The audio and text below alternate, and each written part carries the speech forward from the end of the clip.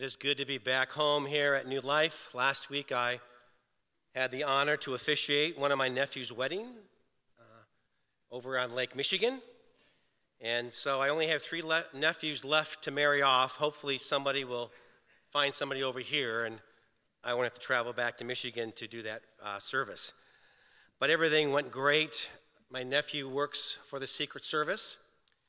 And so there was comfort knowing that if something got out of hand, they would take control with no problem at all. And so it was just a great day. But it's interesting, no, he's 38, I think he is, something like that. A little bit more laid back than I am. And he said, well, Uncle Juno, we're going to be on the beach. I go, have you reserved it? Well, no, it's just first come, first serve. Okay, what about chairs? He goes, nah, we don't need chairs. I go, well, grandparents are in their 90s. It's going to be a half-hour service. Don't you think a few chairs? Oh, yeah, I'll find somebody. We'll figure it out. Don't worry, they'll be there. And so parking lot was full. Nobody knew where to park, but because he didn't make reservations. But anyway, just the details of things, but it was a great service. If you were here last week, you heard Mark kick off our new series, The Emotional Healthy Church, and it's based on the book by Peter Cicero, okay. I've been practicing that last name. I'm just going to call him Peter for short, or Pete. But anyway, I was able to listen to him as my sister drove us from across the state. And so I listened to the worship, listened to Rachel do our congregational prayer, and so Mark gets up and starts speaking, and my sister looks at me and says, what are you listening to? That sounds like Mark from your church. I said, yes, I've been listening to the whole service. And since she's 2 years older than me, I was able to make the snide comment, yeah, I know you old people have a hard time understanding what streaming is, but that's what this is. Look at my phone, you can see it. So it really was encouraging. She told me something that I can't repeat here in church about my comment, but nonetheless, I am still amazed that we could be driving across the country and I can still pick up our service. So if you're ever out of town, you can watch us from online. So to our online friends, welcome and thank you for tuning in. Let me pray. Again, Lord, for this, your church, I thank you. For those here and joining us online, I thank you. I pray that as we talk about looking beneath the surface of our life, that the thoughts that are on the minds of these, your people, and the words that come from my heart will be acceptable in your sight because you are our strength and our Redeemer. And the people said, amen. Well, I'm not sure if it's said much nowadays, but I know growing up on the playground probably 50 years ago, that there was a pattern on some of our dialogue or conversations, or teasing, so to speak. And it was pretty common that when you didn't like something somebody did, that at least in my neck of the woods, we would say something sarcastic to that person. It was probably true in one way or another.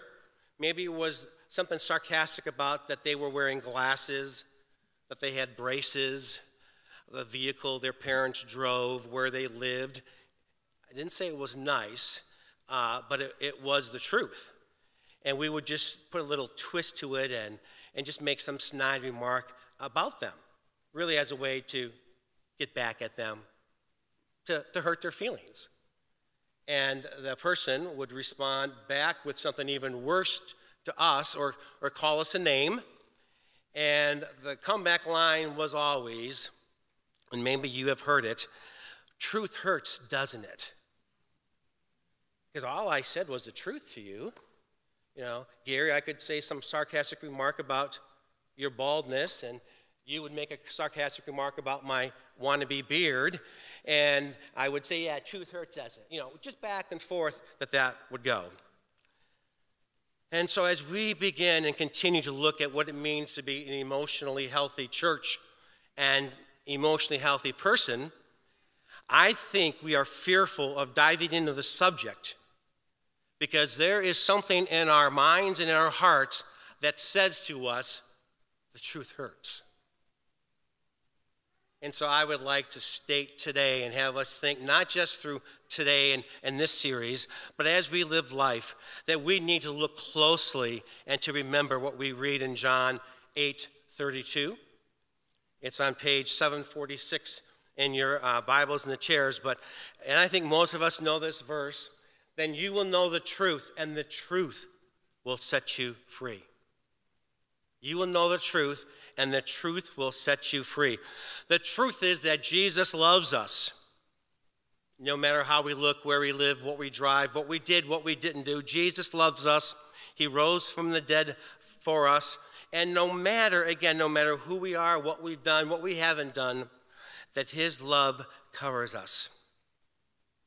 You shall know the truth, and the truth shall set you free. So if throughout the week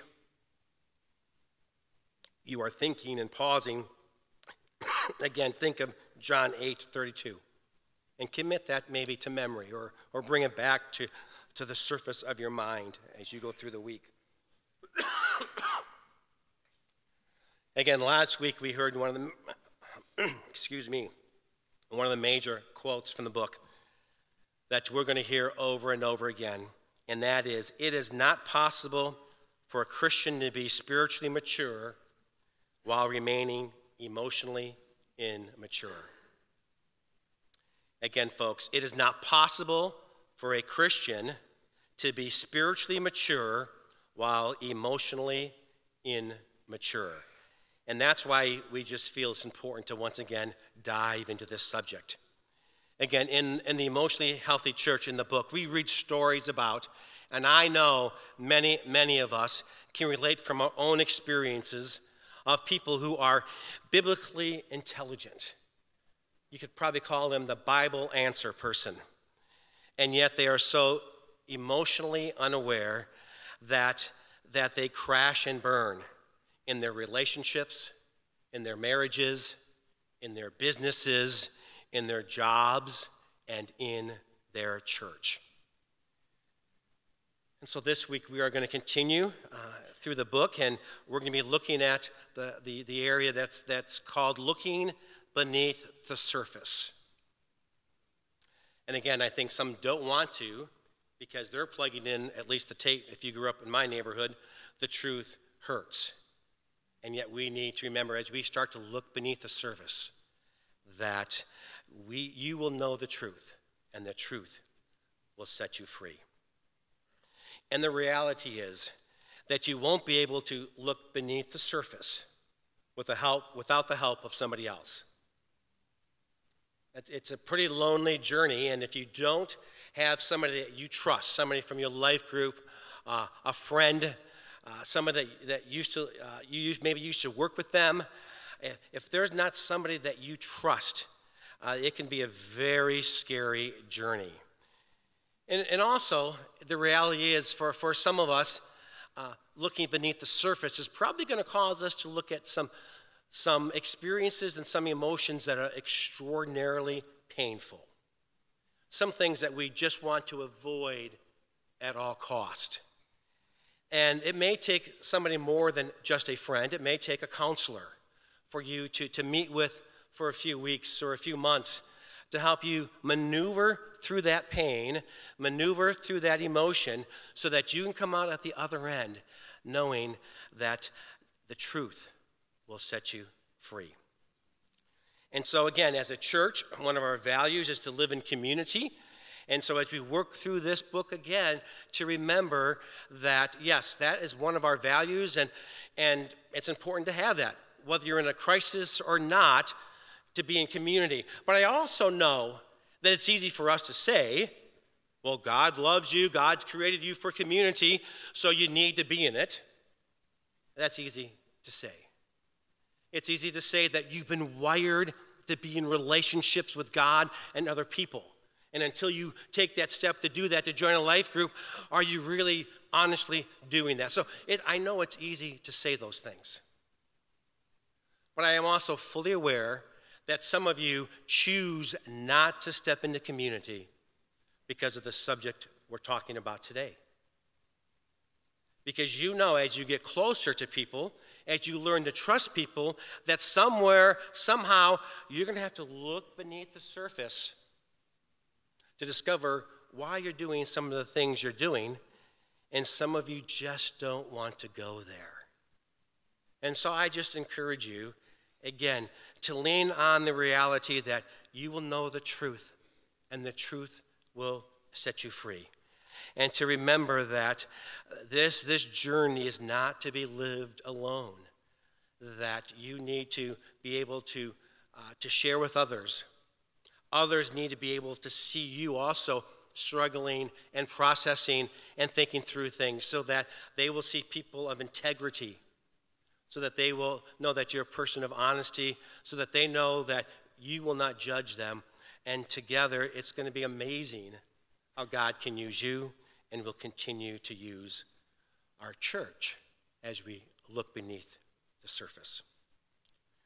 And so as we begin today, I'm going to be asking a two-part question that emotionally healthy churches ask, as well as emotionally healthy people. And I think we understand that we can't be an emotionally healthy church if we're not emotionally healthy people. That somewhere from within, we need to be able to identify and understand our emotions, bring them together with our spiritual journey, and be okay with that. And so the question that will take some courage and strength to answer is, what is going on that Jesus is trying to change, bring attention to, or what is Jesus leading me into? Again, when something hits the fan in your life, and if it hasn't, it will sooner or later, begin to start to ask yourself, what's going on that Jesus is trying to change me, or trying to bring attention to? Or maybe what is it that Jesus is leading me into, to step into, to maybe be a problem solver, or to wrestle with some issues myself so that I can be of help to others? Well, again, emotionally healthy churches are, again, made up of emotionally healthy people. And it's helpful to understand that our lives, I think, Mark, you mentioned this last week, are like an iceberg, right? Did you mention that? If not, it's in the book. So let's just take a look at an iceberg. I think most of us know an iceberg here. So an iceberg, as you look at it, you only see a little bit of it. You know, most of the time it's about 10%-ish, and everything else is underneath it. And if you remember the story of the Titanic, I don't think any of you were around back then. I think 1912, something like that. If you are, we're going to give you a party. But anyway, the Titanic sank, not because of what it hit on top, but because it hit part of the iceberg that was underneath the iceberg. And for us as people, what we see at top is just a little bit of us. But what's on top is really driven from what's underneath. And that's the idea here of being an emotionally healthy person, is trying to figure out what is going on underneath me that is causing me to respond certain ways. Now, we may use the term also, okay, what's pushing my buttons? Because I respond a certain way. You respond a certain way for things that some of your family and your friends are going, what's up with that? All he said was this. All she said was this. But you are flying off the handle for some reason. I'm guessing that something under the surface has occurred that's triggering something that you just need to be aware of. And that's why it's also important, again, as we live our lives, not just throughout this series, but as we live our lives as people, that we remember what's found in Proverbs 4:23. Again, that's on page 440 in your Bible there. Above all else, guard your heart, for everything you do flows from it. Above all else, guard your heart, for everything you do flows from it. So something's happened someplace, folks, to us that we respond certain ways. We give to certain causes. We volunteer for certain things. We withhold ourselves from certain things because something's under the surface that we're probably unaware of, that we need to lean into so that we can become emotionally healthy. And I know that many of our hearts have been torn and bruised and kicked and manipulated in so many ways that we really have no idea how to guard our heart. Or we'll say, I tried to, but yet still I feel horribly abused or broken or manipulated. And yet the wonder of God's Spirit moving in our hearts is that God can, as we slow down, God can often use the pain that we have experienced, the horrible situations that we have find ourselves into. God can use those and change us. Really, God didn't ordain some of those things to happen.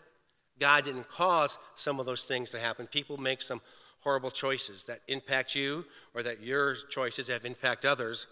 But nonetheless, God can use those situations to bring you closer to him and bring others closer to him as well. And so I think it's interesting that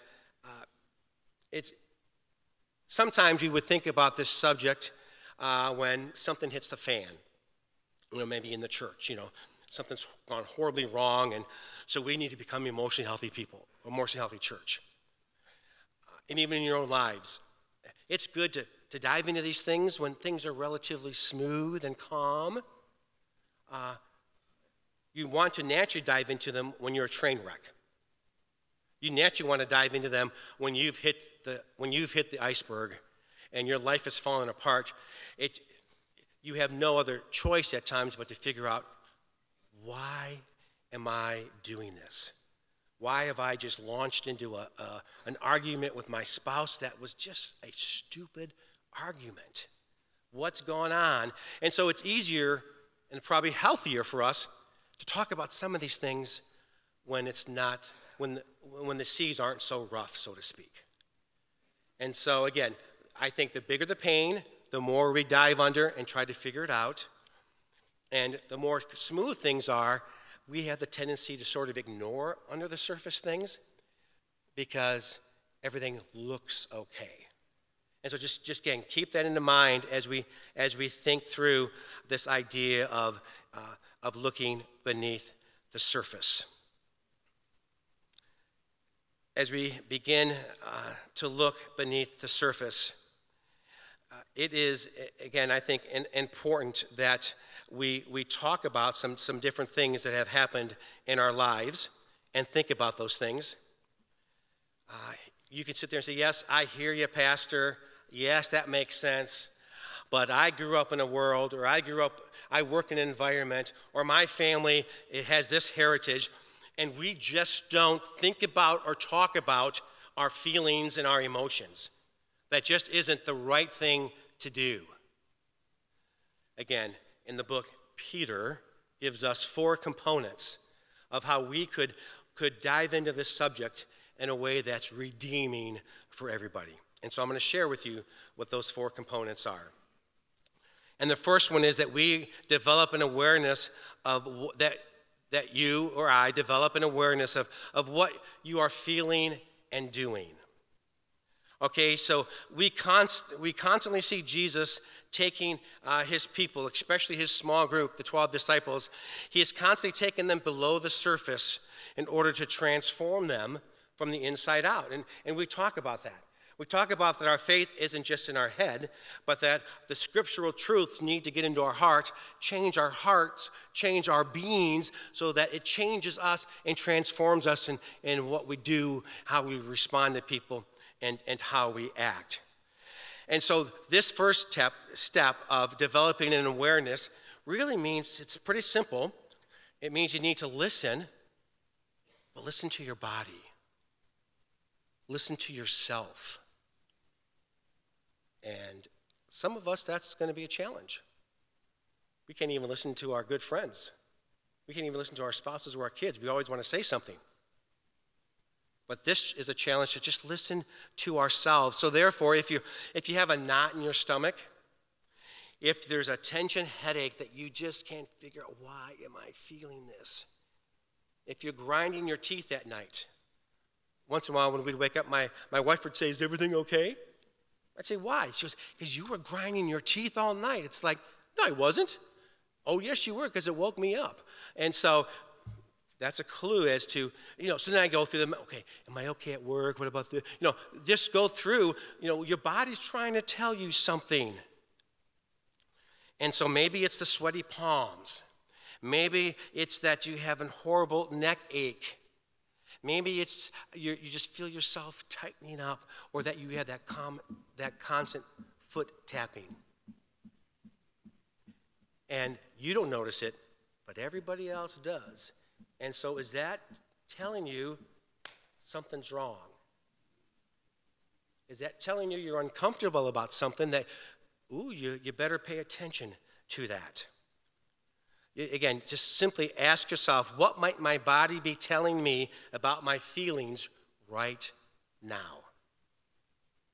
And again, you don't go on Facebook and say, oh, I finally figured out why my foot was tapping because my teacher in third grade, we're not talking about those type of things. But just listen right now to what's going on. That's going to help you to determine and figure out why you do what you do, why you say what you say. Again, for some of us, it is just going to be a huge step to connect our emotions and what we're feeling to our faith development. But take the time. Take the time. If you can't do it at the office or in the middle of the situation, take time. You need to create the time. It's just not going to fall open for you.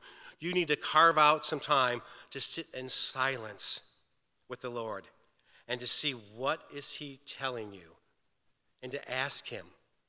And to, don't do it while the TV show is going or the nightly news. Don't do it. This is one of my habits. Don't do it while I'm trying to listen to some music. Just sit in silence. And again, one of the beauties and one of the mysteries of our faith is that God will often speak to you during those times. And help you to understand, I need to pursue that subject a little bit more. And again, why it's important, because I think at times if I don't slow down enough, if you don't slow down enough and try to discover what's causing what, then you're always going to be misinformed or socially, emotionally, what's the buzzword now? Emotionally intelligence. Yeah, you're not going to be aware of what you're saying or what you're doing. You may think you are just fine, but everybody else you come in contact with, they know something isn't right. And they would love to help you. You're just unwilling to go there. And I think for some of us here, what lies before the surface, and the one thing that we really don't want to be underneath the surface, but it is really, it has to do with the church. Maybe with Christians.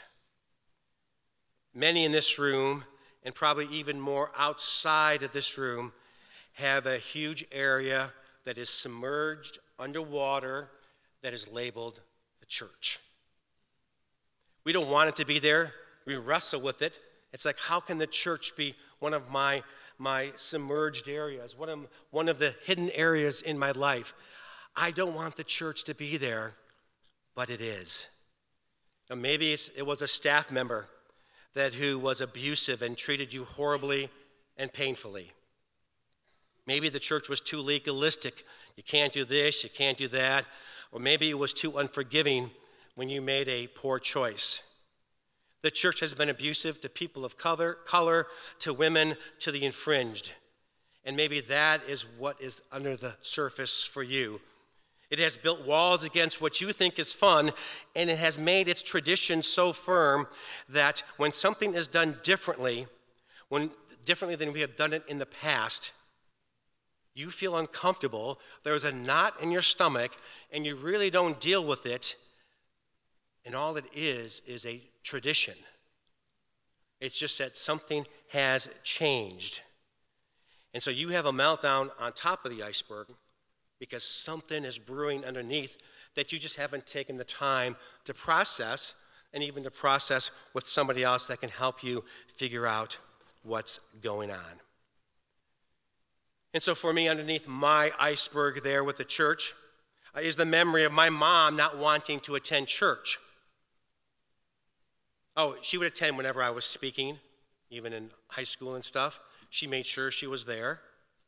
But otherwise, she wouldn't go to church because she felt there were two reasons. One is that my folks were divorced, and so she, back 40-some years, 45-ish years ago, divorce was a huge, you wore the big D. In fact, part of the history of New Life, from what I understand, is that back in the day, whatever the day is, New Life was known for being a church that welcomed those who were divorced. And the rumors were, and the buzz was that if you had gone through a divorce and your church didn't like you because of that, or labeled you as a second-class citizen because of that, you know what? Go to New Life. You're going to experience God's grace. And so that's a rich part of our heritage. Not that we say divorce is that God ordained it. Obviously, God wants people to reconcile, but yet people make choices, and they live with those choices.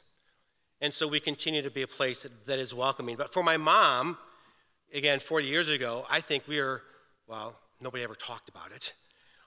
We had to be one of the only families who were divorced because I felt it even as the child there.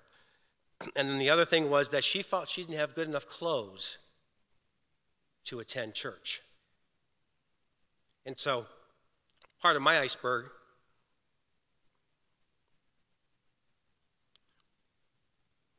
is that I really don't want anybody not to be here because they think they have to dress up. Now, if you want to wear a tuxedo, go ahead. If you do, there's probably something else underneath your iceberg to talk through. But if you want to wear a suit and tie, I'm okay with that. But the reason I dress a little bit more casual, because first of all, I feel a little bit more casual, but my iceberg issue is that I don't want people who are searching, who are seeking to strengthen their faith, to be turned away because they feel like they have to dress up. They feel like they have to go out and get a new outfit for Sunday morning versus just come as you are. And so if you at times think, oh, pastor needs to wear A, B, or C, just reframe that and think of somebody you know who doesn't love Jesus and say a prayer for them.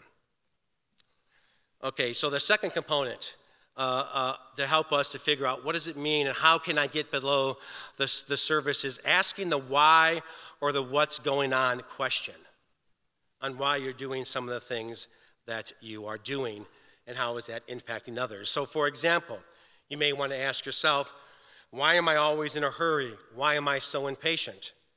Why am I so anxious? Why am I overly concerned that others tell me that I'm okay as a teacher, as a leader, as a parent, as a volunteer? As pastors, why are we so disappointed when someone tells us they didn't get anything out of our sermon? I'm not going to say any sarcastic remarks about Mark here, but no. Why are we so hung up that we hear something positive? Why am I so anxious about this meeting that's coming up? Why am I so anxious that the teacher meeting is coming up and they just called us in for a reason? What's going on inside of me? Why am I so overly concerned that I succeed? Why do I avoid confronting difficult people at church or in my life group? And here's one that I've been asking myself for years. Why do I need to immediately return phone calls, emails, or text messages? And my staff keep asking me, why do I send them at all hours of the night? I don't know. There's some issues there, I'm sure, but that's just, I'm aware of it and I'm trying to deal with it. So anyway, why does my house need to be spotless? Why don't I want food in my car? If you're a student, I never had this issue. Why do I always need to get A's? Why do I need to always get complimented on what I wear, what I brought to the church dinner, what I shared at church? So there are a lot of different questions that you can ask yourself. And so take the time to do that. Again, especially when you realize that particular question is driving you. How can you, if it's cleaning the house, sometimes you're going to sit there and say, why in the world do I have to have it just spotless? It's just 3 of us here. Why does everything have to be in its spot? And if it isn't, I go off the deep end. There's a reason for that, and try to lean into that. Again, people, some of those answers are going to be so buried that you just need to slow down your pace and listen to yourself and listen to God as God peels back some of the reasons that potentially you are doing what you are doing. And again, we can be so blinded to ourselves, and we can all think we're A-okay and nothing is wrong, that when those subjects come up, it could be just, it could be for me the texting and the message sending. Why am I so adamant to get at that ASAP that it delays my day 30 minutes or an hour, or when I'm even having dinner with my daughter, again, I've shared, she'll take my phone and turn it over. Your dad, we're here together to have in her sarcastic way, a father-daughter bonding time, and so don't look at your phone. And she goes off to the bathroom with her phone and she's texting. But anyway, so Blaise Pascal says this: all men's miseries derive from not being able to sit in a quiet room alone. Folks, I think because there's not a huge cost to it, the idea of sitting and listening to God and listening to God reveal himself to you, we think there's no value to that. It's so easy to do, we just think there's no value. So for some of us, it's easier to drop $150 on a therapist who's going to tell you to slow down when everybody in your life has been telling you to slow down for years. But because you've just spent $150 on this person, you're going to probably listen to him or her a little bit more. And so we need to sit down and we need to listen to God. We need to open up ourselves to others. And again, that verse, John 8:32, we need to internalize that you will know the truth, and the truth will set you free. Nothing to be afraid of. Because what is going on underneath is causing some stuff up here that you need to wrestle with. And when you get rid of some of this stuff up here, you're going to be happier with yourself. You're going to be able to live more into the life that God wants you to live, because you're having healthier relationships, because you know what is pushing your button. The third component is this: we need to link the gospel and the emotional health together. We need to link the gospel and our emotional health together. That's a lot of this whole premise of the book. But for many times in this series, the idea of looking beneath the surface of our lives is going to be scary. But we need to remember that Jesus takes care of that. That sounds pretty trite to me. But some of you, I'm sure, you're thinking you are on a tightrope, walking. If I had the cordless, I could walk. You're walking the tightrope, and you are deadly afraid that you're going to fall as you look at what is beneath the surface. And there is no safety net. But again, the good news is that Jesus is our safety net. Again, in the book we read, the gospel says, take a look at the screens here. The gospel says that you are more sinful and flawed than you ever dared believe. You are more accepted and loved than you ever dared hope, because Jesus lived and died in your place. I think we have that on the screen. If not, I'm going to read it again. There it is. The gospel says that you are more sinful and flawed than you ever dared believe. Folks, none of us are perfect. You don't need me to tell you that. More sinful and flawed than you ever dared believe, yet you are more accepted and loved than you ever dared hope, because Jesus lived and died in your place. And people, that is our safety net. That is the truth that is going to set us free, and that is what gives us the courage to look under the surface. Now, saying that doesn't mean you're all wing nuts and you don't know what's going on in life. You know, we're not up here saying the whole church is emotionally unhealthy. It's just a series for us as we continue to grow and move into the future, for us to just to do a safety check. To spend a few weeks looking at our emotional side that so often is easy to disconnect from our spiritual life. And so as you take this journey to look beneath the surface, don't forget the gospel. It is there to catch you. It is there to help you through any of your fear or anxiety that you are experiencing.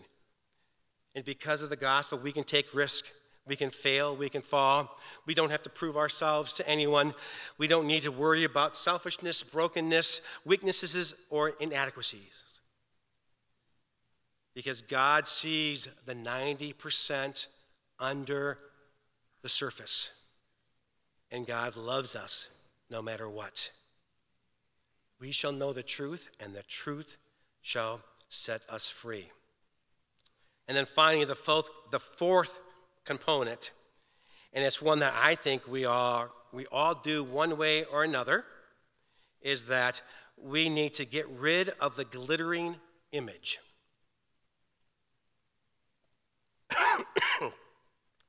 We need to get rid of the glittering image. It is just time to take down the appearances that we think are so important for everybody to see. None of us, I don't care what age you are, you don't like somebody who is fake or a fraud, an imitator. You just want somebody who's real and authentic. And so yet for some reason, we all at one time or another put on this image, this type of an image, because we think we need to look a certain way or behave a certain way. I think as pastors, when I was married, Mark and Rachel, you probably do, Hartley, those in church leadership, we struggle with this, or our spouses do, because of the expectations placed on them by you. It's easy for me to say this because I don't have a spouse right now. And that's not saying that I'm dating anybody either, so let me just clarify that.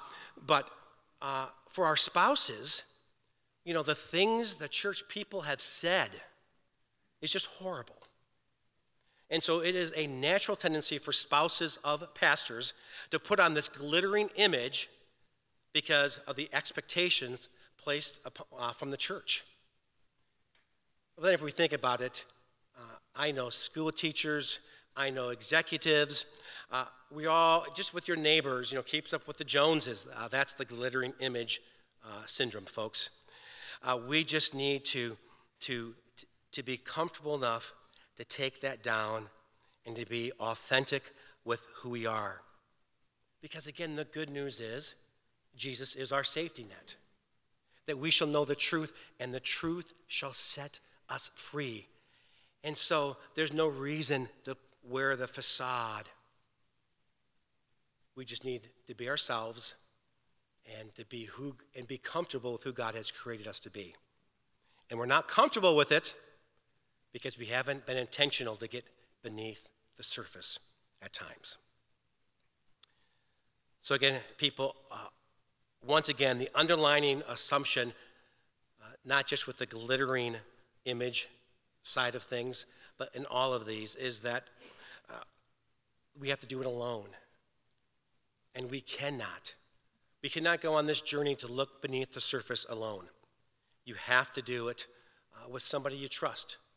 And again, it could be a long-distance friendship that you knew in the past, but somehow, some way, you need to connect with others. Now, if you meet somebody out there at the hub having coffee, I wouldn't suggest that you say, hey, let's go grab coffee and go beneath the surface today. And so build those relationships and build time into trusting another person. Because again, as you share in that together, you will realize that you will be able to have the confidence to look beneath the surface so that God can continue to develop you into the person that he wants you to be. So God can remove the fear from your heart, remove the fears from your lives, so that you can know the truth, and the truth will set you free. And as that happens, together as an emotionally healthy church, we are going to see new life for the city happen in some miraculous ways. God's people said, amen. And so as we continue to worship today, we do so by allowing you opportunities to maybe sit or to stand and to worship. Opportunities to give to God financially, to be a partner with us as we extend to be new life for the city. We give you opportunities to come up and participate in communion here and in the back, or we'll have a rover come around where you can take the bread and dip it in the juice to remind us that Jesus is the truth and that he sets us free, that he has given his life for us. You're welcome to light a candle up front or in the back. Again, maybe to signify an area that you need the light of Jesus to penetrate through, that you need the light of Jesus to go underneath the surface and to help you figure out, why are you doing the things you are doing? Why is there always a train wreck on a certain subject? Or maybe you simply need to talk with somebody. Maybe you have heard the gospel that Jesus loves you, but you have never internalized it, and you want to make Jesus your safety net. And so you can talk with somebody who's brought you today. You can go over here in the corner. We'll have a prayer partner there that would love to have a conversation with you or simply pray with you. But however way God leads you, this is our time to respond to him today.